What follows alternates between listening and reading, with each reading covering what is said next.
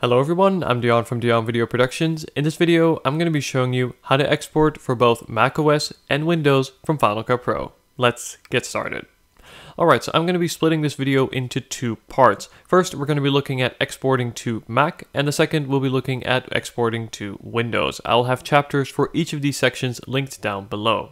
So starting off, we have a project in my timeline. As you can see, this here is a recent video of mine in which I looked at the Apple Wireless Magic Keyboard. And let's say this project is done and ready to be exported.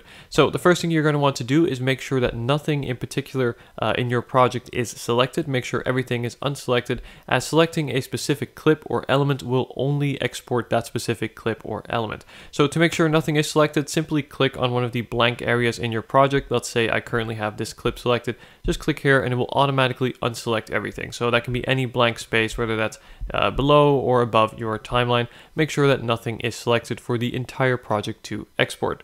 So once that's done, we're going to go over into the share menu. Now this is the button right here found in the top right hand corner, and this will give you a varying list of options. Now your option list may look slightly different from mine, but what you should have is this master file option, and this is also the default setting. So let's go ahead and click that.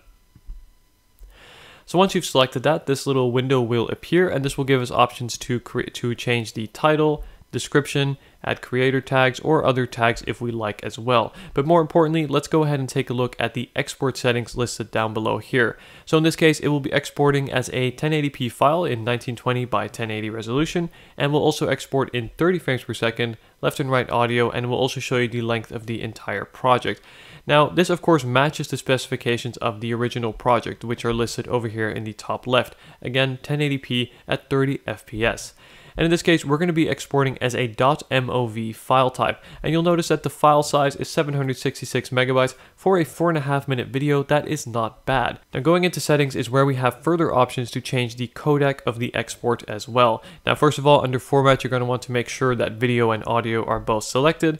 And then under video codec, the first option we're going to be looking at today is H.264.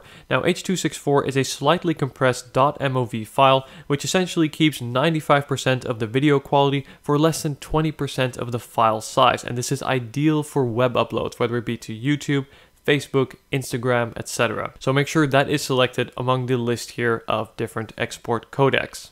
So just to quickly recap, overall exporting as a H.264 file if you're going to macOS and uploading to the web is absolutely ideal, as this is slightly compressed, therefore allows for a much smaller file size while retaining much of the original quality. So once you're ready, just go ahead and select next and export to wherever you'd like. Now the second export method for macOS is ProRes 422. So we're going to go back into the video codec option and select ProRes 422. Now, this is a slightly different video codec in the sense that this is a lossless export, which will therefore give you the best possible quality, but will result in a much larger file size, significantly larger than what we had before. However, this will give you a better quality export. So when would you want to use this? Well, personally, I use this for client work. When I'm delivering a product to a client, I want them to have the best quality export, and this is the codec I will typically use. Another opportunity to use the ProRes 422 codec is when I'm looking to do a high quality archive. This is a great way to store backups of all of your previous projects before removing them from Final Cut to, for example, clear up some storage space.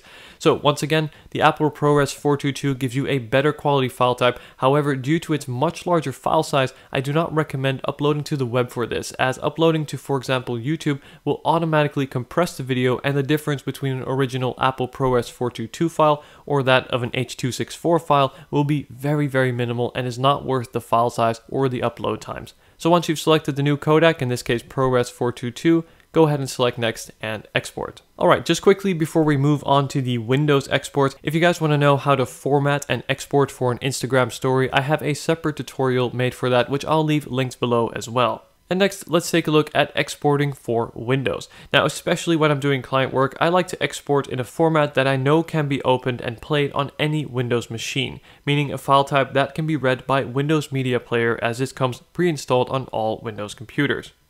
In this case, we're looking for a .mp4 file type. So we're going to go back into the same share menu, and instead we're going to click on one of the Apple devices settings. So this will either be Apple devices 720, 1080, or 4K. Now in this case, since we're dealing with a 1080p project, let's go ahead and click on Apple devices 1080p. Next, we're going to select Settings. And then from Apple devices, we're going to change to Computer. Now notice this will change the file type as well, which currently is a .m4v. And then if we click on Computer, this is going to change to a .mp4. Now, much like the previously shown H.264 export, the MP4 file in this case will also be slightly compressed, however it will retain much of the original quality for a much smaller file size. Now, furthermore, under video codec, we have two options, either for faster encode or video or better quality. Typically, I will click on better quality. This will not affect the file size. And the resolution, we can also make this smaller should you want to have a smaller video, say you want to email this, or for a quicker upload or share, or perhaps you're sharing a draft. But if you want a full 1080 version, that is possible too. And again, if we look at the project specifications, they will still perfectly match that of the original project line. And then we can go ahead and select Next and Export. Once again, this is the export setting that I recommend for exporting to Windows. That said, QuickTime Player can also be downloaded and installed on Windows for free from Apple's website. So if you'd like to share the uncompressed ProRes 422 file, it is possible. However, you have to make sure that you or the client or whoever you're sharing this to already has QuickTime Player installed. Other than that, the safest option is to go for the MP4 file, as once again, this can be played on any Windows machine. Alright guys, thank you very much for watching this video. Hopefully this was of use to you. If it was, be sure to hit the like button and subscribe for more content like this. Let me know if you have any questions, and for more tutorials like this, be sure to check out my full Final Cut Pro playlist. Thank you for watching.